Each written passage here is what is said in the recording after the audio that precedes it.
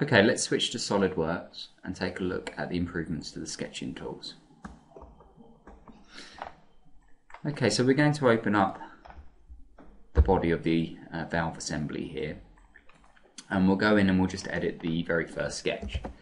Now, the first thing that you'll notice here is that we can't see any dimensions. That's because we have a new tool that allows us to toggle the visibility of the dimensions on and off. So if you've got a really complex sketch, you can just make it a bit clearer. The next improvement we see is to creating relationships with midpoints. In previous releases, it would be necessary to right-click a line and then from the menu select the midpoint. Now we can select the midpoint dynamically straight from the graphics area.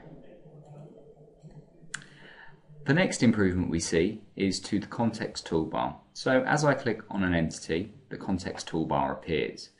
Now from here I can select commands that are related to that line. So for instance here I can make this line horizontal. Now at that point in previous releases that toolbar would have disappeared. In SOLIDWORKS 2016 you can see it stays visible, and that just allows me to select another tool from this toolbar if I want to. So in this case I'm just going to add a new dimension. Now as you can see, when I add a new dimension, this actually toggles the visibility of the dimensions back on for me. The way we add dimensions has been added to as well. And it's been brought more in line with how we add relations. So for instance here what I'm going to do is select these two lines, then from the context toolbar I'll select the smart dimension tool, and it'll actually just go ahead and create a dimension between those two lines for me, like so. We'll do the same down the bottom. So of course the old ways of adding dimensions is still there, it's just an addition to the tool set. We have a new tool which can be found on the sketch toolbar called Instant 2D. Now anyone that's familiar with Instant 3D will probably have a good idea of what this will allow us to do. It just allows us to quickly and easily change dimensions either by typing in new values or dynamically dragging them. So I'll just change this 40 to 35. You can see I can do it very quickly with a single click. And then with this 35 here, you can see I can just grab the blue dot on the end of the dimension and then position that to where I want it to be. Just use my breadcrumbs to exit out that sketch. Okay, the next thing we'll look at is the change to an offset entities tool. So if I go into this sketch here, we'll just switch that around so we can see it a little bit better. We've selected this face and then we've used the offset entities command to create all of these sketch lines with an offset of 3 mm. Now if I want that offset to go to the inside of the face rather than the outside, I'd effectively have to start the tool again.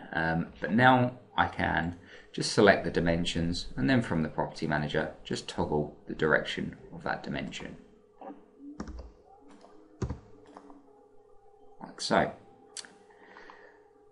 The next improvement we see is to connected endpoints. So I have this center line here and this center line here, and their endpoints have been merged.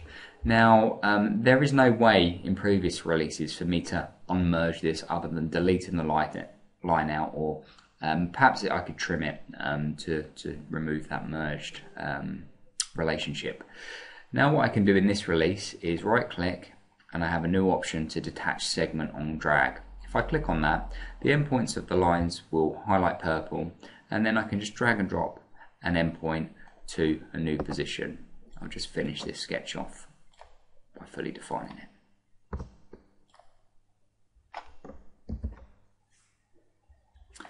Tool was released in SOLIDWORKS 2015 and we'll have a look at the improvements in 2016 by starting off the whole wizard tool. So I'm just going to draw a circle that's going to act as the PCD for my holes, and we'll just make that construction geometry. Okay, so we'll launch the segment tool, and what that will allow us to do is either split the circle into equal length arcs, or we can equally space sketch points along that arc. Now we can choose how many sketch points we want here, and then just press OK to place those down.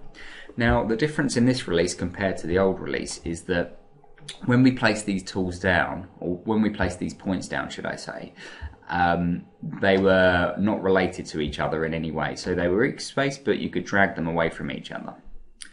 Now you can see they're constrained to each other, and that's due to a new relation type called equidistant.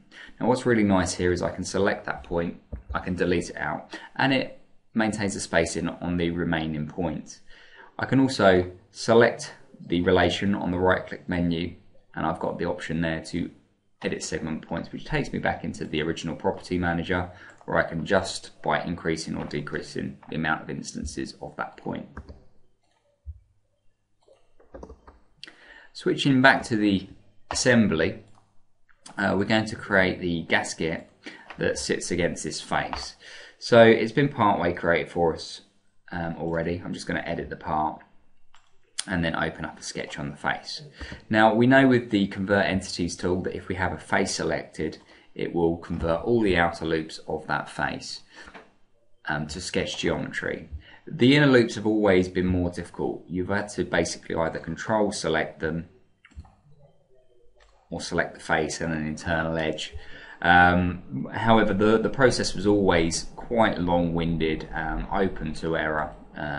So we've seen some nice improvements to that tool within this release. If I go to Convert Entities, I can select the face, and then I have the option to select all of the inner loops.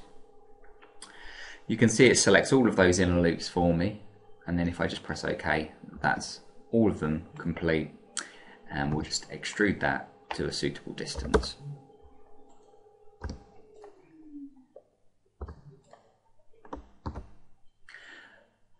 Finally, we'll have a look at some improvements to Hole Wizard Hole. So if I just edit this counter bore,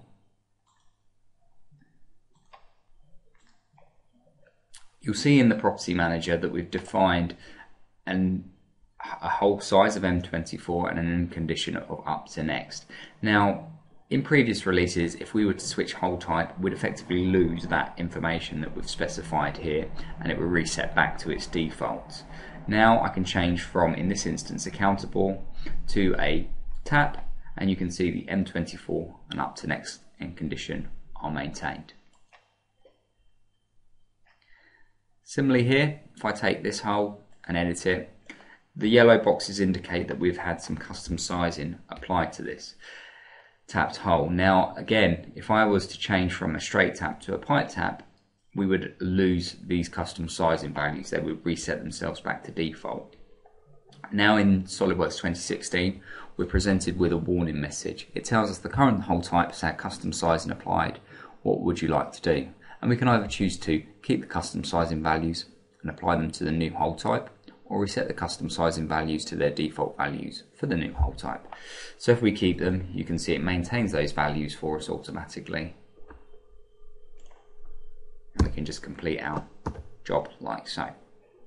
Okay, so just to summarize, we've seen improvements to Convert Entities, where it now handles the internal loops of a face. We can select the midpoint directly.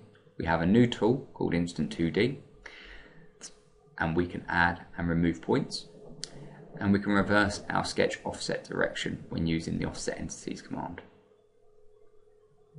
We now switch to Ed for the third feature.